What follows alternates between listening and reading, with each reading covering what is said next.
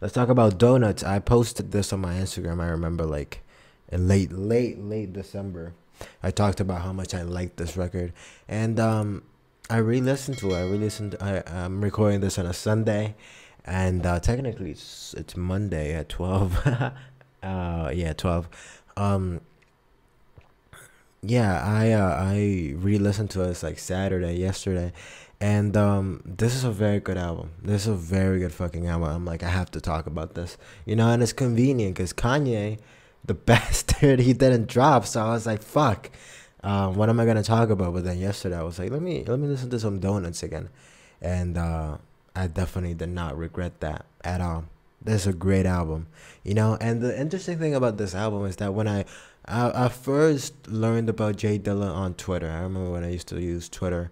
I used to follow a lot of hip hop accounts, and this was one of like like the top tier records. Like it was in the top tier and the upper echelon of records. And I was like, what's all this about? And I think I've heard of Jay Dilla, but I never really dabbled on his music. He's not mainstream, so I didn't really know about him. And he's like past my time, and he also passed away in 2006 tragically.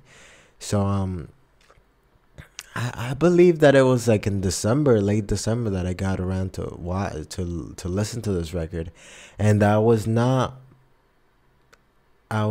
disappointed. That's for sure. It's different, It's kind of like how I thought that Frank Ocean was a rapper for the longest time, and when I heard Blonde, I was like, yo, like, he's not rapping at all. He's singing. That's kind of like the feeling that I got with Jay Dilla, but in a different sense. I thought he was a rapper, but he's just a producer. And, the songs, sure, you can hear a human's voice, but it's samples. You know what I'm saying? Like, it's not a rapper per se rapping to us. So that's one of the reasons why I feel like this album can be, a little bit of a change. It might not hit as well as it did for me, for you. You feel me? Like, it wouldn't, you wouldn't resonate with it. You might not, might not listen. You might not like that. You might like other stuff. And that's completely fine. And this, when I listened to this on Saturday, it really reminded me of why I love hip hop so much. Like one of the reasons why it's my favorite, or yeah, it's one of my favorite genres in music. Because this incorporates perfectly the stuff that I like most about hip hop production, which is, the kind of like lo-fi beats, the bass that you can hear, and the samples. The samples in this might be the greatest collection of samples that I've heard in a record. And don't quote me on that, because Kanye also has a lot of good samples. But it's just it's first of all, they're very, you know they're very hard to find, or I guess they're just uh very undercover, I guess, or very low key, or I don't know how to say it. They're just very hard. How fucking say it? They're very shit. I don't fucking remember. Yeah, they're just strange. Out of left field samples, I guess. They're just rare samples. That's the word. They're rare samples, and let's talk about a little bit about the feeling that I get from listening to this, because that's one of the most important things when you're listening to a record. As much as I can talk here and bring up MF Doom later and talk about, oh my god, when he rhymed this word with this word or whatever, and all the intricacies. Most people are, well, most a lot of hip hop heads are gonna enjoy that, but I don't personally like that as much.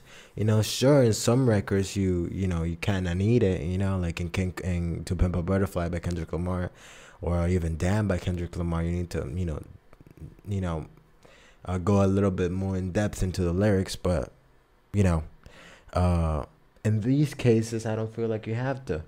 Um, so yeah, let's talk about it. It's all about the feeling that you get from listening to these songs. And the feeling that I get two main feelings listening to this. First of all, the first one is nostalgia.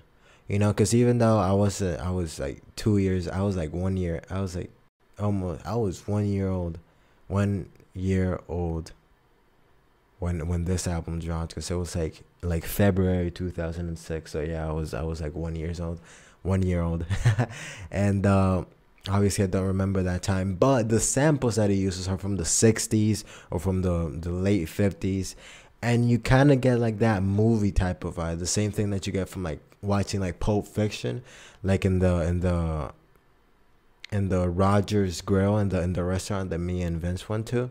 Like you get kind of like that, 80s or 90s vibes, And I feel like you can sense that from this record, you feel me? But from the 60s or from the 50s, you feel me? It's all like so you just imagine like the low small microphone. You see the girls with like massive wigs or like Marilyn Monroe-esque, all the men dressed in suits. Like you just feel that type of vibe, and the beats, the drums when they come in, the bass, they're just, it just brings just joy, like a uncontrollable joy, like good times, and that's something that he does perfectly. He kind of sets the mood for a lot of these songs. And on the opposite end of that, the other feeling that you can get is sadness, and that kind of correlates with nostalgia as well. When you're feeling nostalgic, you might just stop, you might feel depressed or whatever. And mainly because, and this is one of the most impressive things about this record, is that he was not on his deathbed, but he had a very serious illness, at the time. And I don't remember which one it was. It might be cancer or something, but he knew that his time was coming to an end. His time was limited. And he recorded all this in like a very small, you can Google it, the keyboard that J Dilla used while recording Donuts. I feel like that's in like a museum or something. I feel like in Detroit or wherever, in New York or whatever.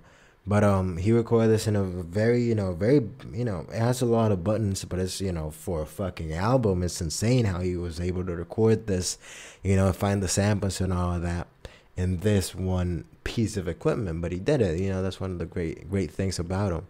But in some of these songs, especially like Don't Cry, or even and Don't Cry mainly, you can just feel like the depression.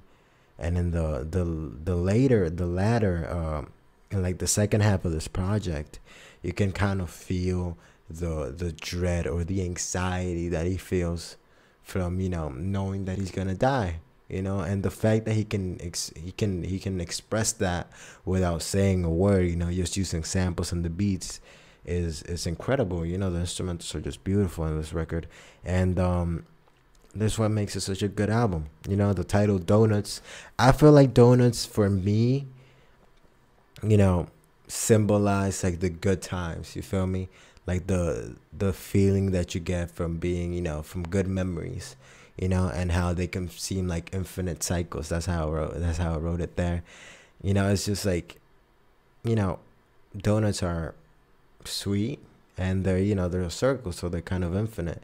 And he kind of does that with the samples as well. He just he wasn't around in the 50s or the 60s, but the way that he uses the samples to kind of like set the scene for like, oh yeah, in a restaurant or wherever, it's like, oh, good times, or whoever else. And it's kind of tragic, in the way that it's kind of tragic how most of those people now, they're probably either dead or very old, the people from the 50s or the 60s. But back then, they were like in their prime. They were happy. They were having sex. They were doing all of this stuff. They were drinking. They were just having fun. And this is kind of a celebration of those feelings, which is kind of the beautiful thing about this album. It's a beautiful thing. But let's talk about the take homes, and why the fuck is this so far from me? Jesus Christ. Okay, here we go. I don't know why that shit's so far. I feel like it should be okay, I'm gonna move it for next episode. Let's talk. The title, the tracks, there's 31 songs on this record. It seems like a lot, like even a record half of its size, like 15. Like Call Me or Forget Lost is like 15 songs, and that's a relatively long album. You know, this is like you know, a quarter of this is Kids See Ghosts or Daytona by Pusha T. It's crazy. But the thing about this record is that the songs are very short. Like the runtime is only 43 minutes. So there's a shit ton of songs, but you know, the longest song is like 2.5 minutes maybe. Like most of the songs are like a minute 40 or even 50 seconds, you know. But they're just they come in quick and they just deliver. You feel me? It doesn't have like the structure of an actual song. You feel me? It doesn't have a chorus. It just has like a vibe to it. You know, it has like a, you know, a groove to it. But let's look at the take homes. You know. Okay, so the take homes, if you guys don't know, these songs are not necessarily the most lyrical songs, but they're the most enjoyable songs. You feel me? The ones that you can play at a party. I doubt that you can play these at a party unless it's like at my house. But these are the ones that don't really. They just feel good. And in the case of this record, these are my favorite songs, I guess. You know, in terms of the vibe that it gives out. So the first one is Light My Fire. That's short. That's like 50 seconds, but I just love the sample and I love the bass when it comes in. It's just great, man. It's just fucking incredible. I just don't know why, but I just enjoy it so much, you know. The second one is Time, the Donut of the Heart. That is, you know, that it samples a Michael Jackson song, a Jackson 5 song. All I Do Is Think of You. I believe that's the name of the song. It's great, you know. It's particularly great when you listen to All I Do Is Think of You by the Jackson 5s, and then listen to Time, Donut of the Heart afterwards, like directly, like in Q, and it's just cool, you know, like that line, or that, you know, that leading noise is incredible. And the third one is You Love. That was like, you know, I was like, holy shit. Like I was at the shower listening to this. I was like, holy shit, this song is really good. So yeah, the take homes are Light My Fire, Time, Donut of the Heart, and You Love. Okay, the takeaways, these are the songs that I don't like. There's not a single one. Okay, I love every single song from this record, and that's something that you're gonna see from the Mad Villainy one as well. I just love every single song from this record. And the lyrical Liverpool, and then in this case, there's no, you know, of course he doesn't rap in this album, but I do have to appreciate Don't Cry, the song Don't Cry, because it talks about, you know, the meaning behind the song is, you know, J Dilla's depressed, you know, he's anxious, he's on his deathbed, he's in a hospital, you know, and he doesn't want to die, but he's gonna have to die. He's sad, and this kind of incorporates this kind of like, you know, this is kind of like the tone of this album, you know, as much as, you know, I talk about how much I like Light My Fire and Time, Donut of the Heart. These songs also have like an existential meaning behind them, you know. This whole album, you know, could be interpreted as that. So yeah, so take homes, Light My Fire, Time, Donut of the Heart, You Love. Takeaways, not a single one. There's not a takeaway. And lyrical Liverpool, Don't Cry. So yeah, J Dilla, J Dilla, man. I'm gonna put this on. The podcast is available on Spotify, Apple Podcasts, Google Podcasts, Breakers, Pocket Cast, Radio Public, Anchor, and starting next week, it will be available on SoundCloud. Only new episodes, okay? You can also catch the clips in my YouTube channel, link in bio. Okay, bye.